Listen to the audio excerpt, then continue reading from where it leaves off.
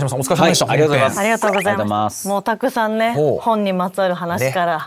新刊の話しながら、ありがとうございます。これゆるっとね、かなりゆるい YouTube 番組が今始まっております。いきなり距離が縮まって、そうなんですよ。もうカフェのような気持ちでありがとうございます。ゆるくお話しいただければと思います。ゲストのプチ鹿島は時事ネタを得意とする芸人。本編でも紹介したように著書も多数なんです。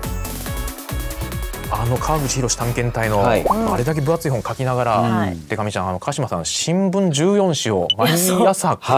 読み比べてるっていう、その人間一人でできるそのタスク感じゃない自分が考えると、なんでこう朝なんかモーニングルーティンとかを知りたいです。もはや。でも今はやっぱり読み比べは仕事にもなってるので、2時間ぐらいはまあなんだかんだって読んでますね。でただそれだけでも追えないものはやっぱお風呂上がりとか普通例えば新聞でもいろんなニュースあるじゃないですか。それを朝知ろうと思うと全部プレッシャーになっちゃって嫌になった時期あったんですよ、学生の頃とか。でもこれだけ読んでると一面のそのトップに何を持ってくるかだけでも違いだけでも面白いので。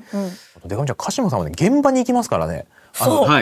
足も使って選挙なんです映画。あれもありがとうございます。なんかね本を作りながら映画も作ってたって思うとちょっとものすごいやっぱりこれは鹿島さん一人じゃないなという感じしますけど。鹿島さん僕ですね、地元が香川で、鹿島さんが入ってた香川一区、香川一区今回の映画のロケ地ですよ。本当にね。これでか美ちゃんはあんまりこれわかんないかもしれないけど、地元民からすると平井王国っていうね、もう平井一族ですね。平井さんっていう方がねいて、そこにいわゆるいいカウンターとして小川淳也さんが出てきてね。鹿島さんそれ両方に会いに行ってるんですよこれ。そうですそうですそうです。すべてに。もともと自分たちの選挙番組っていう配信番組だったんです。だから映画って誰も撮ってる時は映画にしようなんて誰も思ってなくて、トーク用の動画だったんですよ。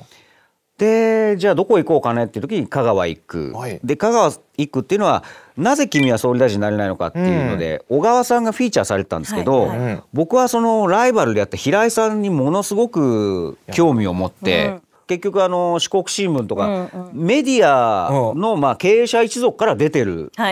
でその四国新聞も他にもいろいろこう地方新聞ってあって、そこから政治家出てる新聞あるんですけど、普通出てるからこそなんかちょっとフェアに扱うとか、なんたらちょっと厳しく扱うってあるじゃないですか。四国新聞めちゃくちゃ推してるんですよね。でそれがもうたまんなくて、一家総出で応援してるんですよ。総出で応援してるんですよ。選挙のいいところってやっぱりそんな普段なかなか会えない人も出てきてくれるわけじゃないですか。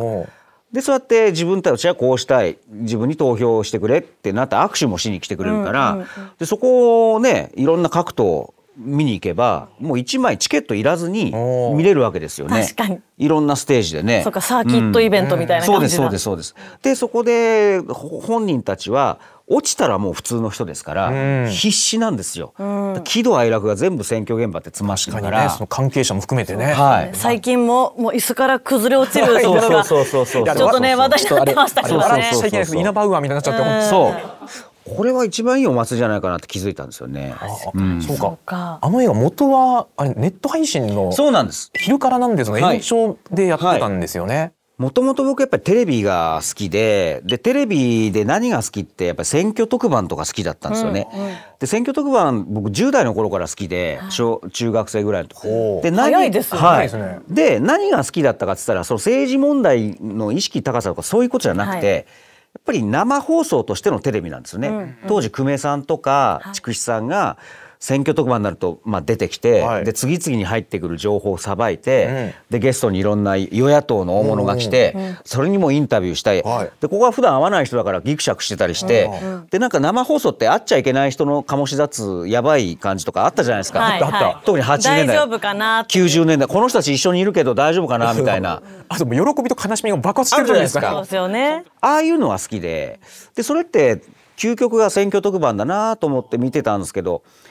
なんか最近はなんかおとなしくなったな。じゃあ僕らがもう選挙特番と称して行きたい選挙区行ってどんどん人に聞いてって、それを見た、こんなことを見ましたよっていうのを投票日前からどんどん喋っていくっていう、そういうのをしたんですよ。そしたらそれがやっぱり評判が良くて、で平井さんとか密着がすげえ受けててね買った人もこれはなんか記録に残さなくちゃいけないんじゃないかなっていうので今回映画化になったんですよね。なんかシンプルに聞きたいのが、その怖かったりはしないんですか？その乗り込んでいくことに対してとか。カメラマンが怖い思いしてましたね。僕らはやっぱりもう夢中だから平井さんが来たっつってこう演説見てるんですけど、この映画にも撮ったんですけど、僕らがこう演説を見てる後ろで、平井さん陣営、もしくは陣営と称するちょっと怖いおじさんがお前ら何撮ってるんだみたいな、こうやってカメラ手で、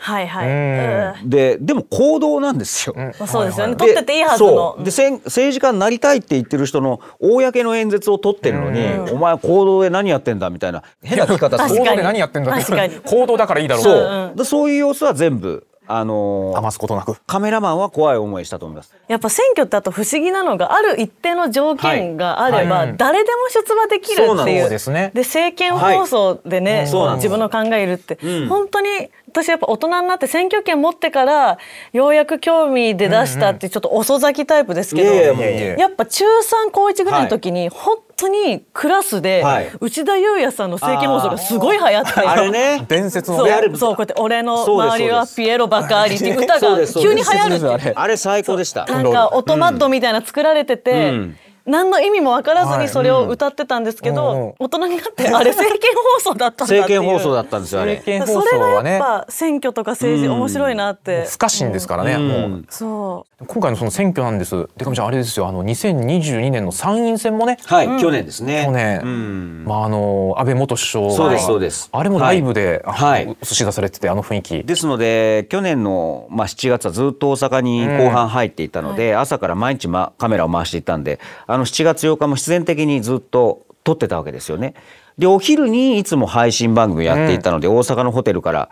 やるってなったら直前に砲が飛び込んできたので、僕らは言葉を失うし、でも何かわからないから簡単な憶測でものを言うのはやめようっていうので、いつもダースさんと言ってるので、その配信終わってじゃあ大阪駅前に行って誰かの演説を見に行こうって、演説見るための旅でしたからね、そしたらどんどん中止になるわけですよ。いやこれはもう本当に大変なことになった。で安倍さんの容体もまだ刻一刻とっていうので、じゃあこれから日本どうなるんだろうねみたいな、そういう話もずっとダースさんと2人でしたんですよね。でそれがやっぱり今から思うと、あの日の記録としてはやっぱりちゃんと残しておいた方がいい、全部公開した方がいいなっていうので、これも映画化の大きな要因の一つでしたね。こっから何十年と経ったら、あの時の空気感っていうのはやっぱり伝わっていかないですもんね、なかなか。であの時感じたのが、まだ何の情報も出てないし、何にもわからないのに SNS ではほら見ろ、なんか普段ね、安倍さんのこといろいろ言うからとか、なんかいろんな意見が出ましたよね。で安倍さんのその最後のその訃報の公式発表が出る前から、むしろ安倍さんに近いと称する人たちが、実は今安倍さんはこうでとか、なんか昔のなんか懐かしい写真をアップしたりとか、本当に仲良かった人の振る舞いってこんなことするって、仲いいって思われたそうすぎるだろうというか、アピールなんですよね。自己アピール合戦が始まってて、これもと思ってて、で映画では実は安倍さんと遠いとされる、なんだ敵とされている人たちの演説を見れたんですけど、その訃報の瞬間もう絶句したり、もう何も言えなくなって涙流したりとか。じゃああの日誰がどういう振る舞いをしたかちゃんとこう記録に取れてしまったので、映画にしようっていうのが今回の後半のポイントなんですよね。今もうロングランヒットで、ありがたいことに1万人以上動員してる。ドキュメンタリー映画で最初に言われたのが1万人いくかいかないかっていうのが最初のヒットのレベルだって言われて、この間2ヶ月だってクリアできて、いや良かったです本当に。これは鹿島さん、じゃあ選挙なんです2の構想とかもうありますあります。実は今回の映画では2021年の衆院選と去年の参院選2本収めてるんですけど、自分らの配信番組としては去年の9月沖縄県知事選取材してるんですよ。なるほどね。それが実はエピソード的には撮れ高がもっとたくさん面白い場面があるので、やっぱ沖縄の選挙ってもう本当にお祭りだからって言われて、絶対見に行った方がいいよって言われて。なんか本当スケールが違うんですよね。そうなんですね。なんか全然想像ついてなかった。こっちに入ってこないですね。やっぱ人感があるから。僕も知らなかったんで、絶対見に行った方がいい。ド派手なんです。お祭りなんですよ。もう野球のスタジアムでやったりとか、そういう場が普通になんか面白かったりして。いやいや、でもちょっと期待ですね。これ選挙なんです2も。沖縄編はぜひ作りたい。沖縄編楽しみにしておりますんで。ありがとうございます。ありがとうございました。チャンネル登録高評価ボタンよろしくお願いします。